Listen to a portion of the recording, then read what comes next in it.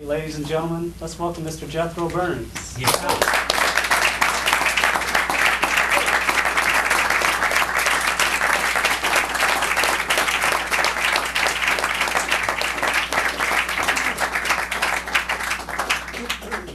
I come out here, I feel like I should confess to something.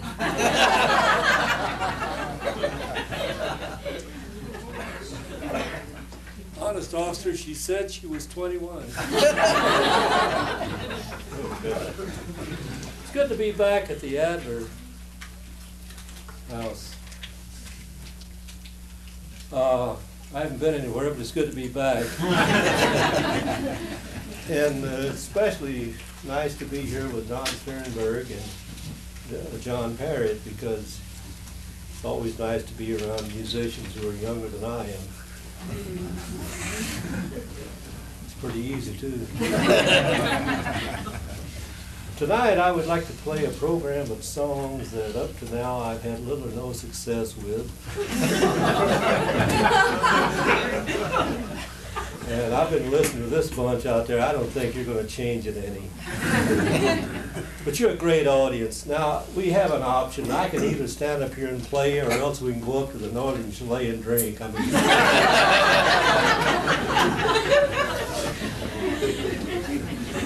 it's just up to you.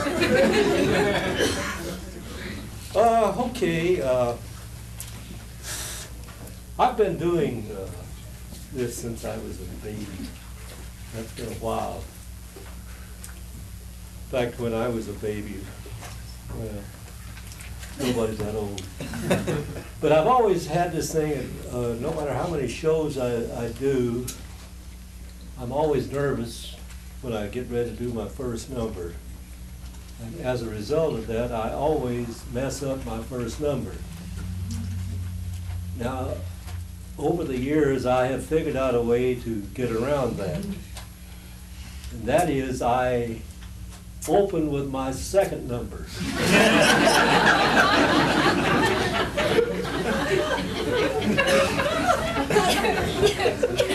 And after my nerves have settled down, I go back and then I play my opener. And this has really worked out great.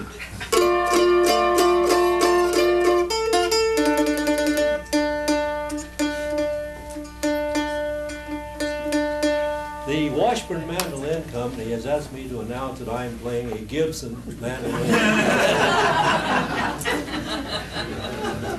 This is the Gibson F5L that retails at your better stores for just under $4,000. I didn't buy it. They gave it to me because I am such a great guy. And that I will play it on Channel 3 whenever the opportunity arises. Okay. Now, if you've got a request, feel free to just holler up and say, Jethro, how about playing this for me? And chances are I will. Or I won't. No, I'll play it if I know it. Later on, I'm going to have John and Don come out here and we're going to play you some rare and beautiful stuff that I don't know what is. But they're back there now thinking, gee, Jethro said I'm going to play something rare and beautiful, so let's think of something.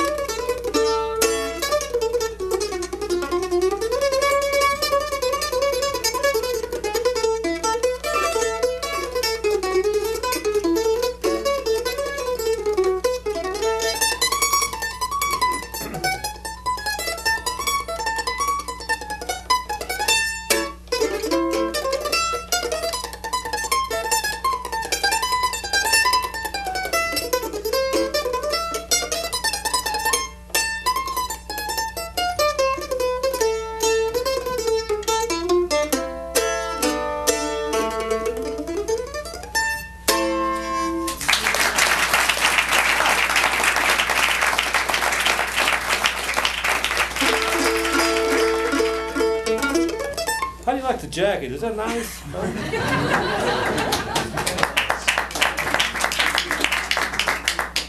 Came home last night and found it hanging over a chair. It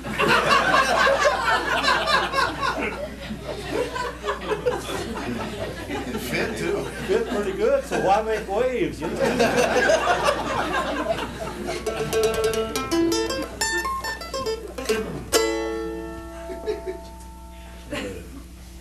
This is a hell of a way to make a living.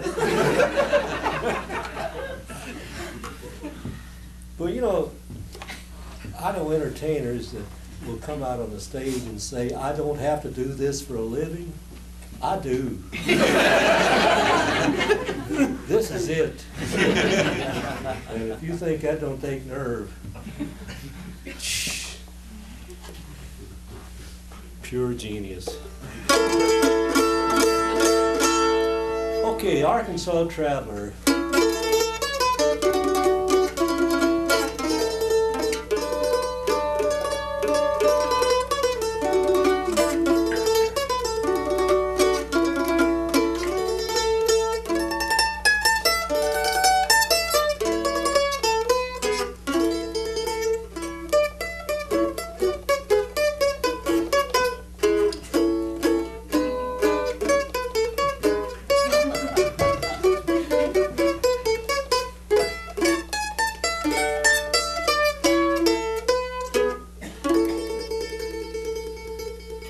Now, an old Russian would play it like this.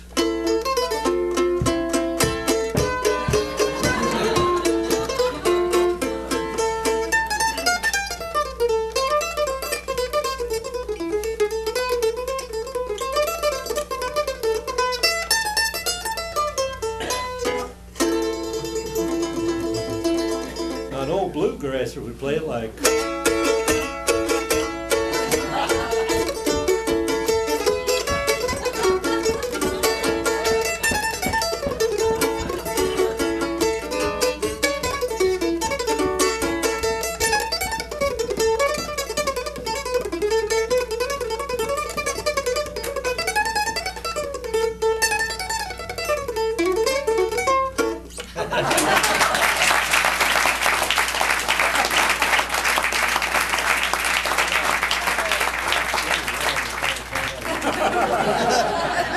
You did buy it? I did. All right. God, I wish I'd get a royalty statement. I did get a call from him. He said, we aren't going to spend 22 cents to tell you we owe you 20 cents.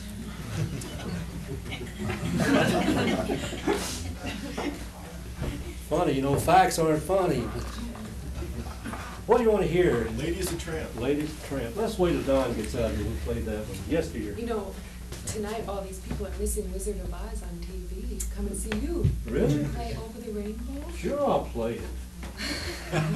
Oh, yeah. I'm going to play Somewheres Over the Rainbow. That's a good tune. Y'all like that? I hope so, because you're sure as hell going to get it.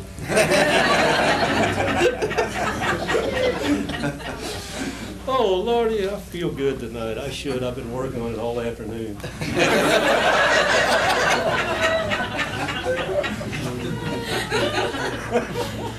I'll tell you one thing, you only go through this old world once, but if you work it right, that's enough.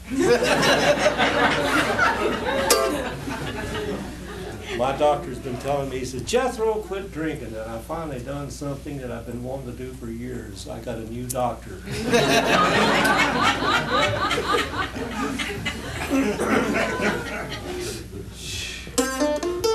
I mean, you got to look at it this way. You couldn't do this on an empty stomach. No way. Over the Rainbow.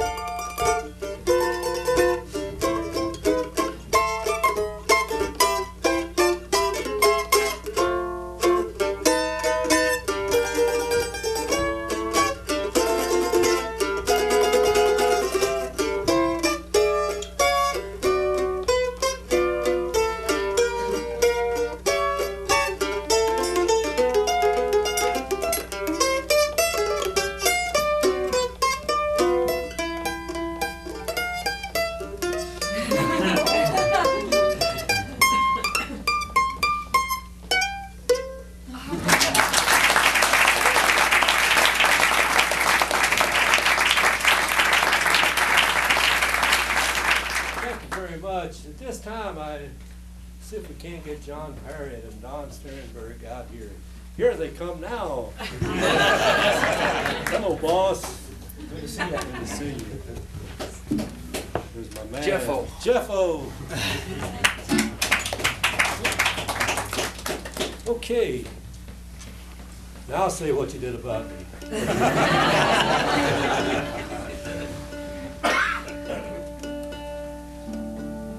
gonna tune up. Are you really?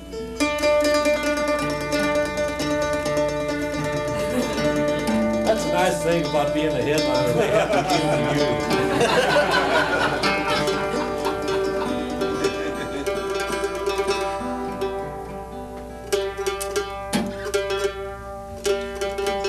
Hurry and get that one done.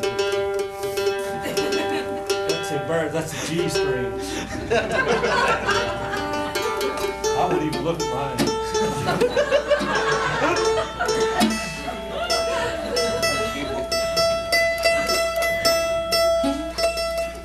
You know that? Yeah.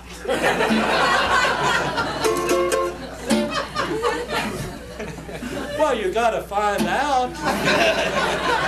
You play that part, I'll play the other part. You got your part? Yeah, boom chunk, boom chunk. Don't this look like the line up here? Did you notice this? The bald-headed guy did it. They always get the right. I'm going to count. Now, if it works out just right, we'll start together. I saw Bob Wills do this once, and they all started right together. That's where they never ended together. All right. Everybody got a note? Okay. Hop, 2, 3, and.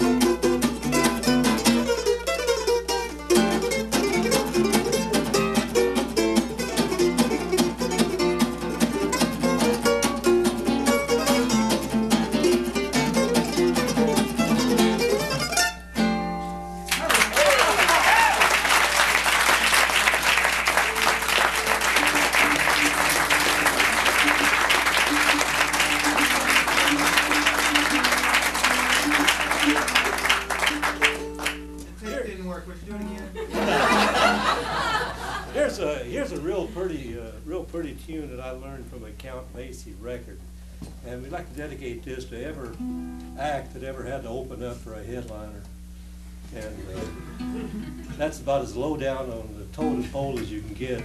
And this title fits it perfectly. It says, "What am I here for?" 1, 2, 3, play.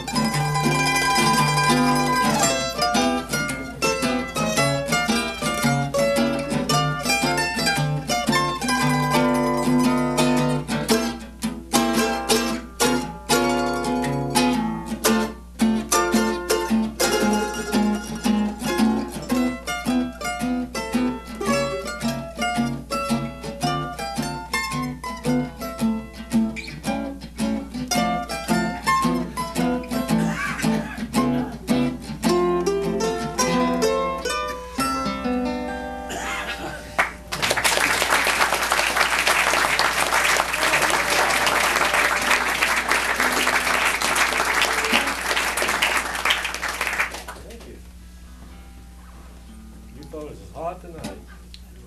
Did you really? You mean we've got to do it all over now? That's what prosperity does. When you have more than one pick, you get confused. I just have this one pick and I just use it. Of course, if times get hard, I can always go to these. I carry them around because I get lost a lot. And what happens, I just leave a trail of these.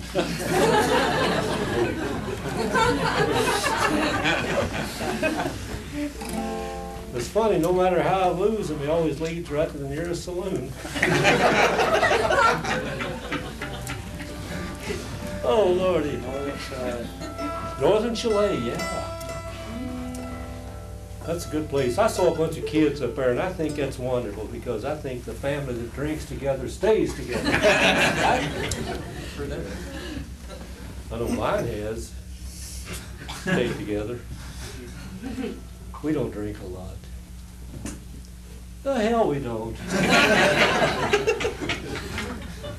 Here, are we being televised? Yep. All right.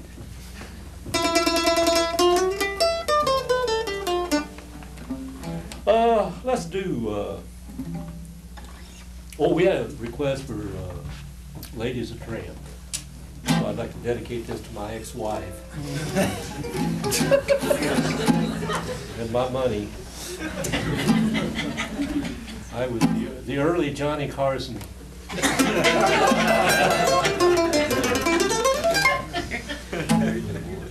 I don't pay alimony, I pay residuals. Okay, John, you want to take off there, buddy? Yeah. We'll catch you somewhere.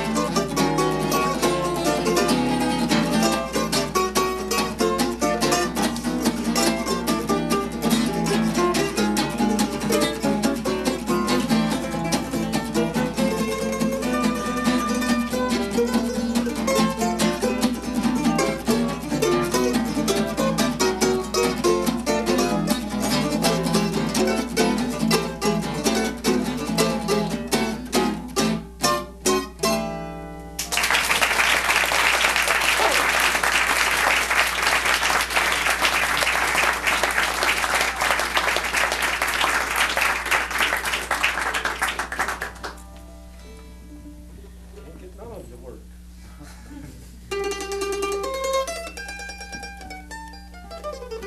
How are we doing on time? Oh, Sweet Georgia. sir? Sweet Georgia Brown. Sweet Georgia Brown. Y'all know how that goes? No gal maid has got. I learned this from watching the Harlem Globetrotters.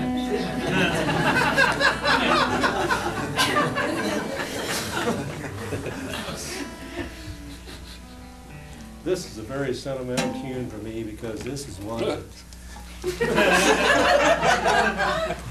I have recorded this tune with more bluegrass bands than any living mandolin player. Every time they get ready to do Sweet Georgia Brown, they say, let's call old Jethro. So I go and I play the same damn chorus on it for every band. And they all say, wow. And then about a year later, the record comes out, and they listen to it and say, well, hell, he played that on that other record. And I'm sitting down at the bar with the money, I don't really care. But I teach this, you know, everybody wants to learn to play Sweet Georgia Brown. So for a time, I taught in my home, you know, downstairs, where the water is.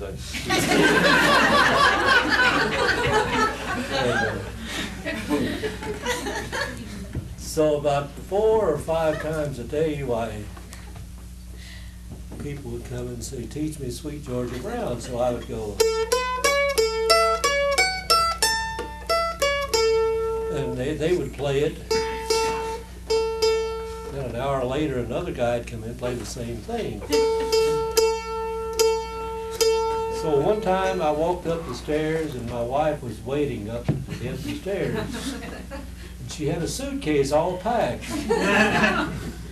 Not hers, mine. She says, if I hear Sweet Georgia Brown one more time, these clothes go over to the Holiday Inn with you closely behind me. So now I only play Sweet Georgia Brown when I'm out away from home, because I've lived in Holiday Inns. I ain't knocking it. Beats an army tent, but just barely. Kids, sit all right? You don't play lead? You don't? You don't play lead? I'll play the lead. Here we go.